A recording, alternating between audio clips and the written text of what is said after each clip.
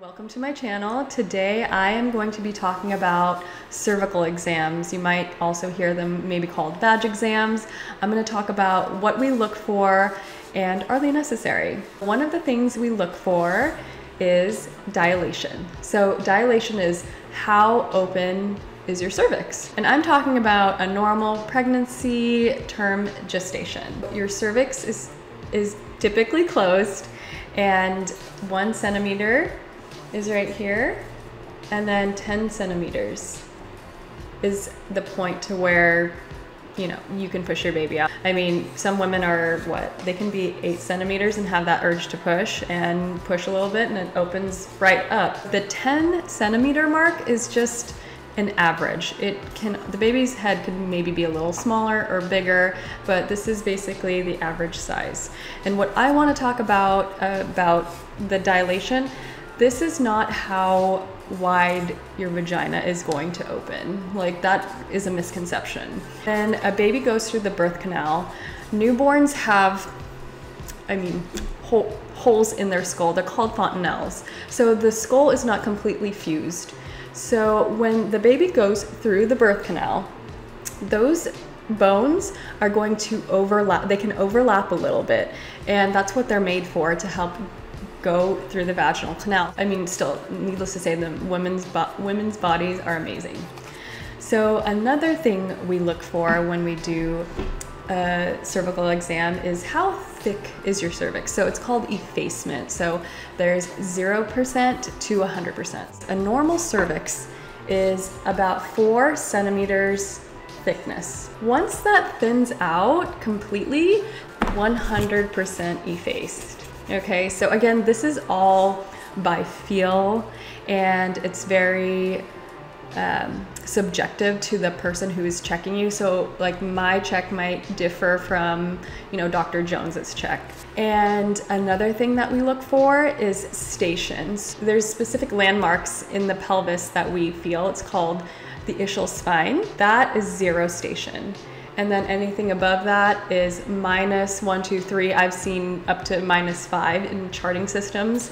And then past that, towards the vaginal opening, is plus. So +1, 2, 3, 4, 5. I've seen that too. But so those 3 things are the main things that we look for when someone is doing a cervical exam, to give report to the next person, or it helps us determine, is this person progressing in labor or not. I'm going to go on to talking about, are they necessary? So that's not a yes or no answer. It's not black and white.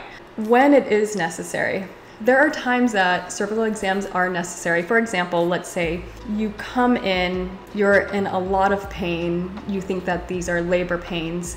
We need to check you to see, are you dilating? Are you not dilating? It gives us a lot of information about, is this labor pain or is this something else? Is this pain affecting your cervix to where you're dilating or thinning out? Also, if you are in an induction process, like I mentioned earlier, we need to check your cervix to determine what medication is appropriate for you. For example, let's say your cervix is closed and it is really thick. We're not going to blast you with Pitocin, which is an IV form of medication that helps you get induced. There are certain qualifications a woman's cervix needs to have before Pitocin is started.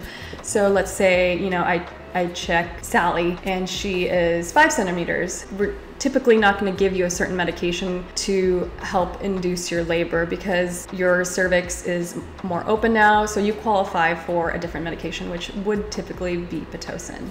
And another reason why we would need to check you is, let's say a woman is GBS positive. That is bacteria that we all have. It depends if it's dormant or not. For those of you who've gone through the labor process, may have remembered getting a swab done from your vagina to your rectum area. So if a person is GBS positive, we need to check their cervix and see if they're making progress to help determine when we start those antibiotics or not. Because when a woman is GBS positive, I'm talking about the US, we have to start antibiotics, and the goal is to get 2 doses before the baby is born, because group beta strep is, we are okay having that, but sometimes it can make a baby really sick. So that's another reason why we would want to check your cervix. Like, are you progressing? And some hospitals like mine at night don't have in-house doctors. So we want to make sure that the doctor is there for delivery in a timely manner. So that would be another reason why we want to check your cervix to see, are you progressing fast or slow? Your nurse, your provider should always educate you on why your cervix is being checked. I would like to think no one just does it for fun. So always be educated, definitely advocate for yourself, and ask questions if you don't understand why you're being checked. Typically when someone is, let's say their water broke and they're not in labor yet, those are reasons why we wouldn't check a mom so frequently until she was more in active labor. I can go into more detail about it, but I just want to go over the meat and potatoes and some information about the cervical exams, what we look for, and are they necessary or are they not? If you have any experience about being checked and you didn't feel like it was necessary, comment below and maybe we can have a discussion about it, and I'll make another video about it. And if you like this information, please subscribe, and thank you so much for watching.